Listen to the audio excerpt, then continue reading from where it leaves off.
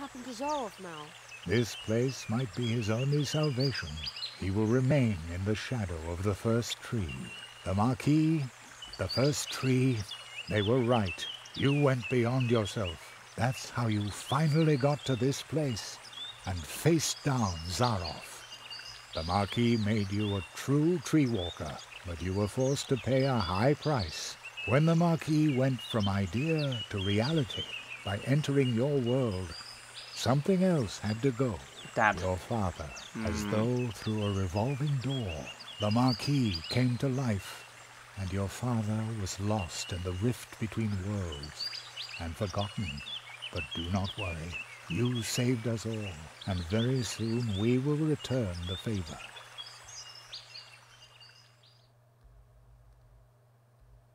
An acquaintance of mine once said, "Only those who get on the way can find their way." And so it came to pass that Jerry had to leave his mentor behind in the clearing of the first tree. Jerry knew that he had been more than the memory of a courageous, one-of-a-kind tree walker, more than the first tree of Mousewood needing Jerry's help. He had been a friend. Then, for the last time, the Marquis slowly turned and lifted his hand as if to wave goodbye. I will never forget you, said Jeremiah Hazelnut. And I will never forget you, came the reply from the shadows at the foot of the tree. And the boy knew the Marquis, the tree, he would remember him. When Jerry returned to Mousewood, lost in thought, there was music in the streets, because for the first time in a long while an apprentice had come to Mousewood to study the art of arts. And for the first time in a long while, the Treetop Festival, the celebration of friendship and courage, was held in honor of an apprentice who had finished his training, in honor of the tree walker, Jeremiah Hazelnut, the rabbit's apprentice.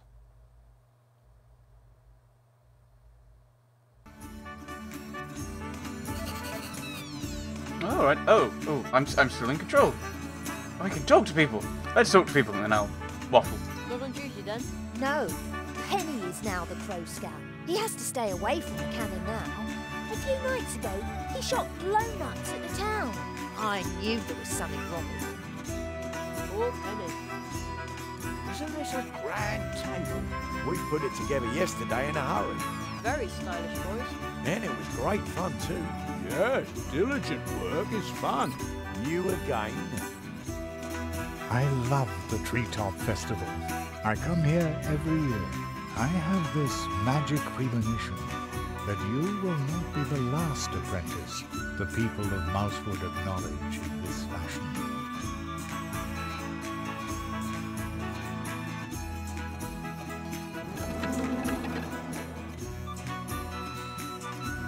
Greetings, Jeremiah.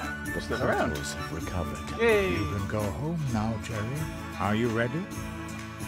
I'll stay a little longer. I want to stay a little longer. Come see us when you're ready. Let's talk to everyone though. Mr. Spitzbane, what are you doing here? Why, I heard that in your honor they were holding the Treetop Festival earlier this year. So, naturally, I turned right around and came back. You must tell me all about your adventures. And you tell me about yours. Oh, you'll come and see me soon. I brought some lovely kelp tea from the coast. They are holding the Treetop Festival unusually early this year, but sometimes it's a really good thing to revive old traditions. This is the most fun I've had. Glad to hear it. Hey! This is a great party. Almost makes you forget all your troubles. Indeed, Ursula. Indeed. Jerry, Ooh, move. I heard you're about to leave us. I hope you'll visit us again soon. Sure, I live just around the corner. Well, so to speak. Really? How far's that on a bike? Just a portal away. Oh, well then you'll have to show us your home soon. Well, we got to the end of the credits. Hope you like the cupcakes too. Nah, I don't really go for sweet things. They're not good for the teeth either. Yum, carrots on the other hand. I could gorge on those all day. Somehow, not surprised. Then why don't you order a cupcake from Anya next time around? Is that supposed to be funny? No. Dance at last! Oh, yes! Oh, hey! Have you seen my son by any chance? He wrote me a letter saying he wants to retire to Coconut Palm Islands. Would you believe it? Just as I said. He's a born comedian. I bet he's sitting behind some mushroom, thinking up new material for our show. Okay. It's amazing how my friend can dance. I wish I could dance like that, but I look snazzier. But here. Hey, is it true that you saw the fox? Yes, and I befriended it. How cool is that? Much cooler than my stupid violin.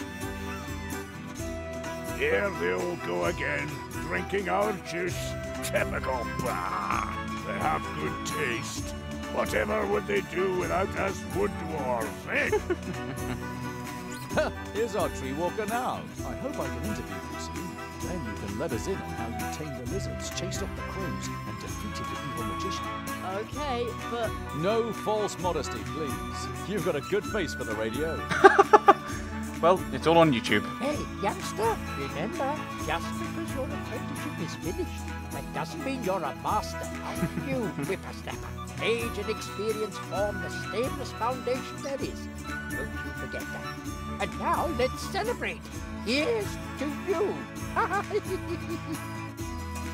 Is that everyone? Anyone else? Is there anyone I'm missing? Oh, I can still do this. Hey! I think that might be everyone. I think I've spoken to everyone. Is anyone hiding? not on duty then? No, he has to stay away. Yeah, we've talked to everyone, I think. Poor Penny. There's nowhere else to go. I think it is time to say goodbye from here. Greetings, Jeremiah. The portals have recovered. You can go home now, Jerry. Are you ready? Yeah, I'm ready. Yes, I'm ready. And I'm going to come with you.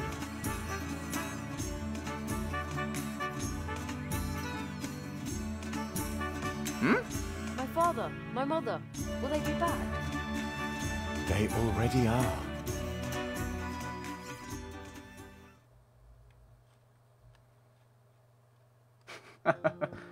Take it, Suni. Cherry, we've been waiting for you for an hour. I've had to stop your dad from eating the entire blackberry pie himself. I was hungry. I feel like I've been on my legs forever. Me too.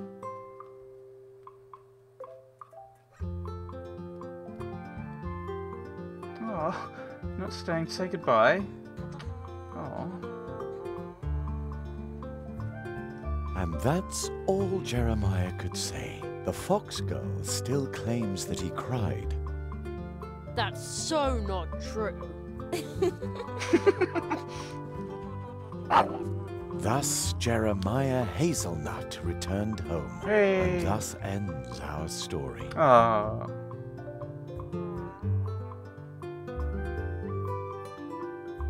Ooh, moth. But with every ending, other stories begin. They Okay. are like waves in the ocean, always in motion, spilling over and intertwining. Oh, we didn't find Uli. I thought Some we'd done that. stories tell of huge problems we create for others that can barely be solved, even with courage, especially when you're nothing but a tiny mouse.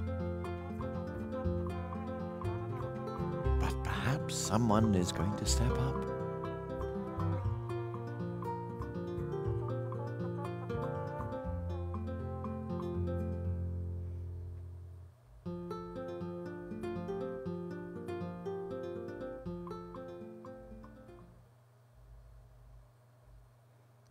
And then there are scary tales as well. Secret, forbidden ones that you can only tell behind closed doors. Are you suddenly cold too? No. It's the middle of summer. Who was that boy?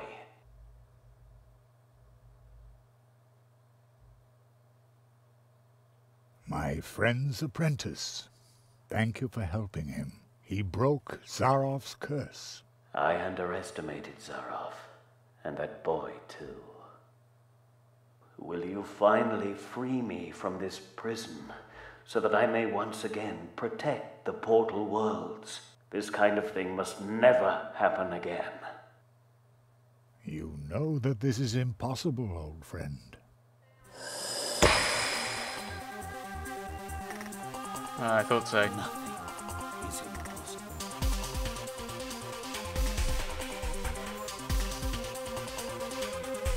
Random techno beat. This sounds like it might be going into the credits again. No, it isn't. Okay, I didn't think so. That would have been weird. So, just thought it's a standard point-and-click puzzle game with weird puzzles that really confuse you and make you want to do a walkthrough, or, as they're commonly known, puzzle games. I think I kind of normally ramble on about the story, so I will. And I think I was a little frustrated by the fact they gave you this massive plot dump at the end, pretty much, of just kind of going, oh yes, he was the apprentice of the Marquis de Hoto, and it led to this, and then they turned evil, and this. I would have preferred it if it'd been kind of more kind of drop-fed early on, and start building things up. I kind of like the fact that I do like the fact that we ended with that reveal of, yes, it was actually the Marquis de Hoto, which I thought it was because of white, and it looked like he had ears going down behind him. I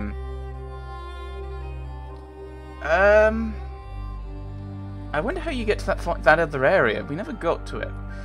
Yeah, so I kind of like that. I like that they kind of like the lizard thing, the lizard relationship. They talk about. We told him about the nails and whatnot.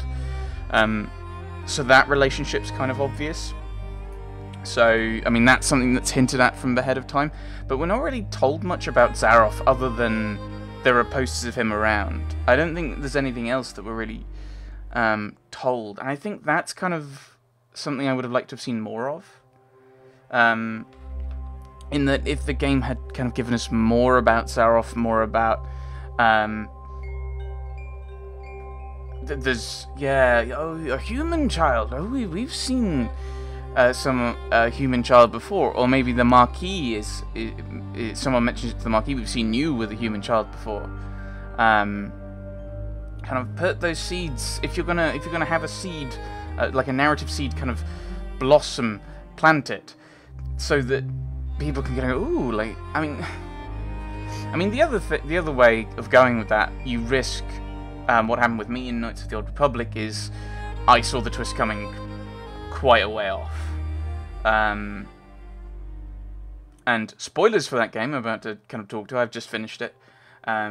So if you want to play Knights of the Old Republic, this is a fun game, I guess. Although I struggle with some of the puzzles. If you want to, it's like if you don't want to be spoiled on Knights of the Old Republic, thanks for watching. If you don't mind it, let's keep going. It kind of reminded me the kind of what they were talking about is that. And it was something that's mentioned in kind of the end of Knights of the Old Republic, is Revan, who's kind of the master, he falls first, and then it's like, and then the apprentice does, but then the apprentice rises up and becomes the kind of threat to the world. Interestingly, and I've just kind of thought, and that's kind of something that was brought up in here, where they both looked into the chasm of darkness within themselves, and it was the Marquis who went down that route first, and Zarof followed ultimately, and then they turned against each other, and Zarof's now the big threat. That kind of relationship, that connection. But also I quite like the fact that I don't know if it's deliberate, it might not be, but the Marquis also has the chance of redemption in this. Not himself. There seems to be still a few plot points that were never really covered, like Uli. Maybe it is possible to actually go through that extra area, and I just never found it.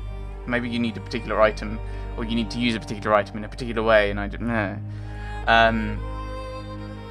But, I mean, if he wasn't in this game, that's another plot, if they do a sequel to this. Ooh. Maybe while the memory of the Marquis has been redeemed, maybe we could see something about the actual Marquis being redeemed. And maybe he meets Jeremiah, and Jeremiah's kind of a bit confused by this fellow, who is both the person who trained him and not the person who trained him. And that kind of, and all the kind of different things. I mean, it is rather obvious. He's white, he's got the ears, and he's summoned by the carrot flame. It seems to point towards the fact he's the Marquis, through what you have to do to get him. But yeah, it's a kind of a standard point-and-click adventure with an interesting story and world to it, which, for most of these games, the mechanisms aren't going to be too different. It's all about the story, it's all about the narrative, it's kind of working your way through it. It seemed, I think, it kind of seemed a bit oddly structured, in that it seems like you've got like a little tutorial section, inverted commas, you've got the kind of prologue of the first carrot flame, then you've got kind of one thing of going and getting all the stuff for the celebration, for the Treetop Festival. Then you've got the 4 portals, and then you've got the 5th portal onwards. And then basically after that, you've got like the kind of epilogue with the kind of weird theatre thing, which I think again kind of fits with this kind of thing with what we know about Zaroff, and I think probably would have been good if we'd known a bit more about him. Maybe if we could have explored the, inverted commas, real world, like Jeremiah's world, which I assume is our world. If we could have explored that a bit more, that could have been hinted at a bit more. And I think this is kind of, that's my frustration, is I don't like the idea of having a big plot dump at the end, have it kind of dished out bits throughout, and people can figure it out. But yeah, I mean, it's still a fun game, and I kind of enjoy the world. I'd like to see it again, even if it's not a direct sequel, but I'd like to see the world again. I think that'd be fun. So there we go, The Night of the Rabbit. Woo! Hope you've all enjoyed it. Thanks for watching, everyone. Thanks for watching.